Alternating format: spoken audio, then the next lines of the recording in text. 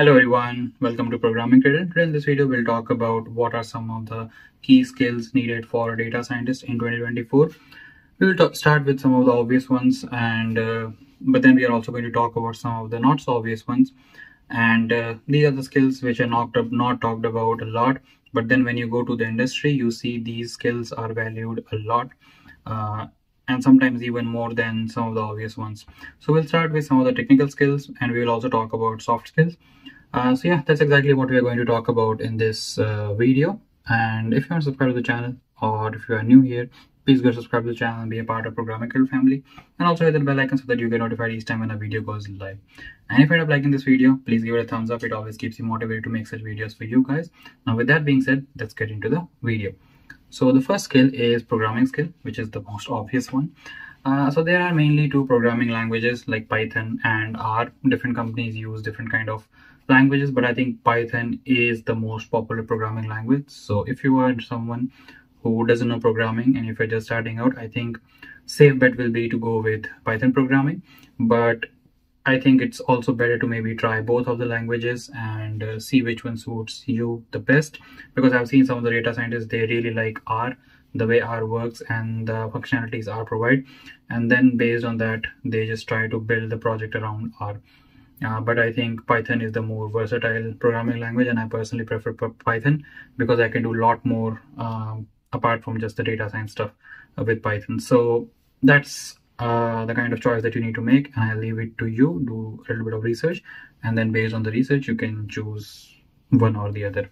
So the first thing is programming. With that being said, let's move on to the next skill, which is maths and stat. So in maths and stats, you need to know some of the key concepts like probability, linear algebra, calculus, hypothesis testing.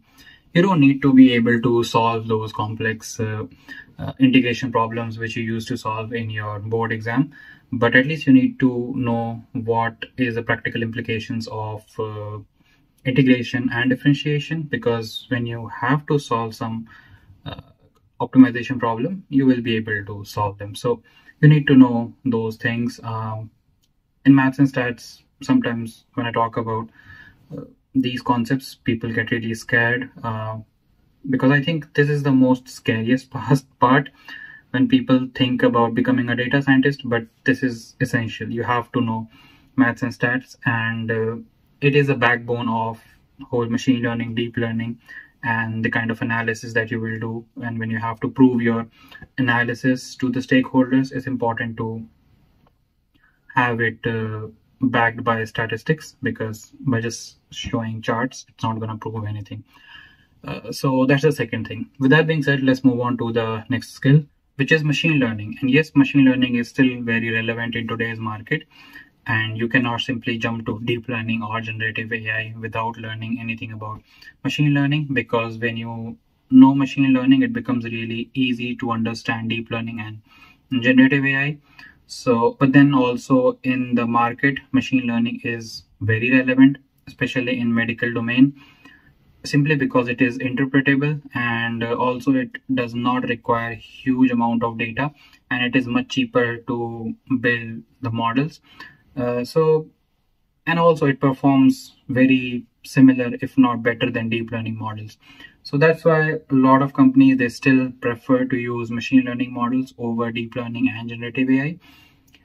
And when you go to an interview, unless they are really looking for a generative AI engineer, the interview will always have machine learning related questions, and if you are able to answer those questions, then only they will jump into deep learning and generative AI part. But if you're not able to answer machine learning questions, then they will just stop there, and they will never move to deep learning and generative AI. So it doesn't really matter if you know deep learning and generative AI really well, but then you struggle with machine learning, you will not be able to show your ability in those areas. So it's always very important to know machine learning as well. Now with that being said, let's move on to the next skill, which is deep learning. So deep learning, yes, like I told you, it is very important now, because generative AI is a subset of deep learning. And to know more about generative AI, if you are really interested in generative AI, you need to understand sequence to sequence model, and then you can maybe move on to attention model, and then you need to learn about transformers. So these are built on top of each other, and they have developed over the years. So to know one, you need to know the other as well. And once you start to understand the basics of deep learning, you will start to appreciate generative AI as well. So that's the other skill. You need to know deep learning as well. Now with that, let's move on to the next skill. I think I already mentioned generative AI as part of deep learning, so I won't include it as a separate skill. But when you are learning about deep learning and when you have already covered your deep learning part, I think it's better to move to generative AI and learn more about it. So that's deep learning and generative AI. Now, with that being said, let's move on to the next skill, which is big data. So when you go to industry these days, you will never find data in an Excel sheet or in a CSV file. Maybe you will, but that's very, very rare. In most of the cases, you will always have data in millions. And to be able to handle those huge chunk of data, it is important that you understand big data concepts like Spark or PySpark if you want to work in Python environment, or Snowpark if you are working with Snowflake, things like that. So it's important to know those big data technologies, because then you will be able to handle those big chunk of data quite efficiently, and you will be able to parallelize your process. So that's very important, and you need to focus on big data technologies as well. Now with that, let's move on to the next skill, which is cloud computing or cloud services. You need not know the full architecture of a cloud infrastructure, for example, AWS. What you need to know is how to use AWS services, for example, AWS SageMaker, AWS Jumpstart, or CloudWatch. So they have a lot of services. They have over 200 services. You don't need to know about all of those services, but there are a lot of services which are created specifically for data scientists, for example, SageMaker. So you need to know how to use those services, because when you go to an industry, they rarely do anything related to data science on their local systems. So if you know how to use cloud infrastructure or cloud services, it will make your life much more easier to work in an industry. And if you're able to show them that you have these skills, it will give them an assurance that, okay, this guy has worked on cloud infrastructure, so he or she knows how to carry out a data science lifecycle on a cloud platform.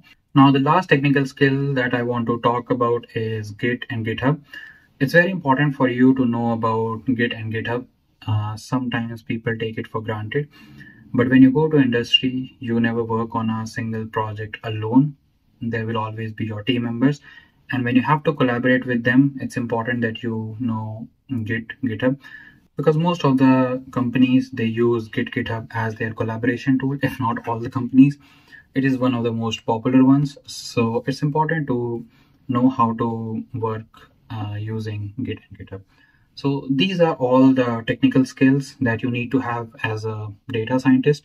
Now let's talk about some of the soft skills. Soft skills are very important. Sometimes they can be more important as compared to technical skills, because when you are building something, you can always find things online and you can put things together and you will be able to build your application. But then when it comes to soft skills, they are really hard to put together if you don't have them already. And also to learn those things, it takes quite a lot of time when compared to technical skills. So the first soft skill that I would like to talk about is domain knowledge. And it may not be a problem for someone who has some amount of experience in industry, but it is a big problem for those who are just starting out and just trying to get into data science, especially for freshers. So how to gain domain knowledge? So what you need to do is, you first need to decide whether you want to get into health sector, or do you want to get into financial sector, or do you want to get into supply chain. Once you have made your mind, go to Kaggle, pick a data set from that domain and try to do in-depth analysis of that. Try to read what other people have done in the notebook section of Kaggle. You will be able to see what kind of analysis they have used. And when moving from domain to domain or sector to sector, the kind of charts, they also vary. So you need to see what kind of charts are very popular in a specific domain, and based on that you can do several projects and put those projects in your CV. So for example, if you're applying for a medtech company, it's important to have medtech related projects in your CV and then applying to those companies, because that way they will see that okay, you have worked on multiple projects from the same domain, and that may help you land a call at least. So based on that, I think you can decide which sector you want to go, and based on that you can do your projects, and you will also be able to gain domain knowledge while doing those projects. Now with that being said, let's move on to our next soft skill, which is communication. So it doesn't matter how good analysis you have done, but if you're not able to convey that analysis to your stakeholders, and if you're not able to give them actionable points, then that analysis of no use, it goes straight into the bin. So it's very important to have those skills, communication skills, and be able to present your analysis to your stakeholders. So communication is very important. Now with that, let's move on to the next soft skill, which is ethical understanding. Because as a data scientist, you will be dealing with quite a lot of data. Sometimes those data will include personal information, and sometimes you will also have to collect data from the internet. So you need to understand legal implications, ethical implications of collecting and using those data. So I've seen this with a lot of freshers. As soon as they get a problem statement, they straight away jump into data collection, data cleaning, and all sorts of things without even thinking about what are the ethical implications surrounding the data.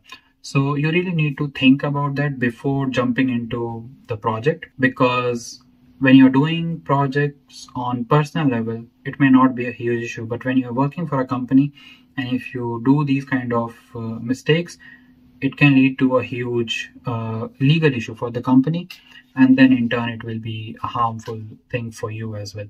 So it's very important to understand about these ethical implications surrounding data. Now the last thing that I would like to talk about is continuous learning. And just yesterday I made a video about how to stay up to date in the world of data science, because the data science world is moving with a really fast pace. And if you are someone who gets a job and you feel like, now I have a job, I don't really need to learn anything new, you will be outdated within a year. So you need to know and you need to have that motivation.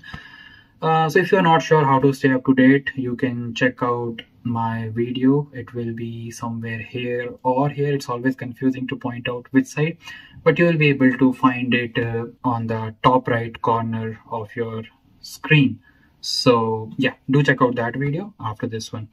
So these were the points which I wanted to discuss in this video. If you found this video helpful, do give it a thumbs up, and if you haven't subscribed to the channel already, do subscribe and check out that video, how to stay up to date in the world of data science.